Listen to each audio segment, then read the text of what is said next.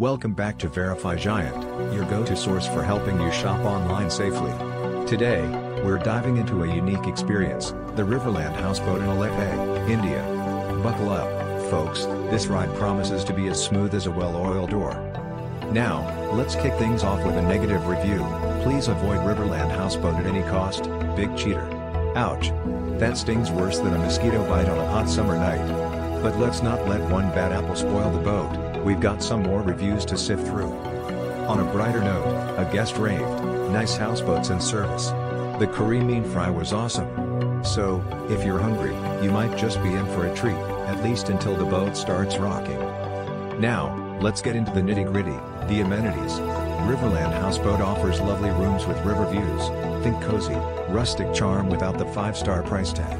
However, don't expect a minibar, they're all about that at-one with nature vibe. As for activities, you can paddle through the tranquil backwaters or enjoy a traditional Kerala meal prepared on board.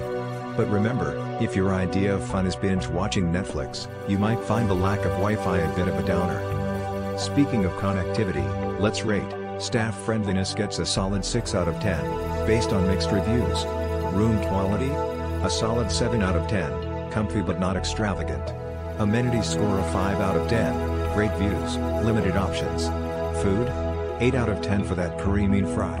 Overall cleanliness rates a 7 out of 10, mostly pristine, but a few cobwebs lurking in the corners might send a shiver down your spine. Now, tallying it all, location and accessibility? 8 out of 10. Value for money? 6 out of 10. Wi-Fi? A sad 2 out of 10. So, what's our grand total? Adding it all up brings us to 48 out of 100. Unfortunately, folks, that means it's not worth it. If you're looking for a luxurious escape, you might want to row your boat elsewhere.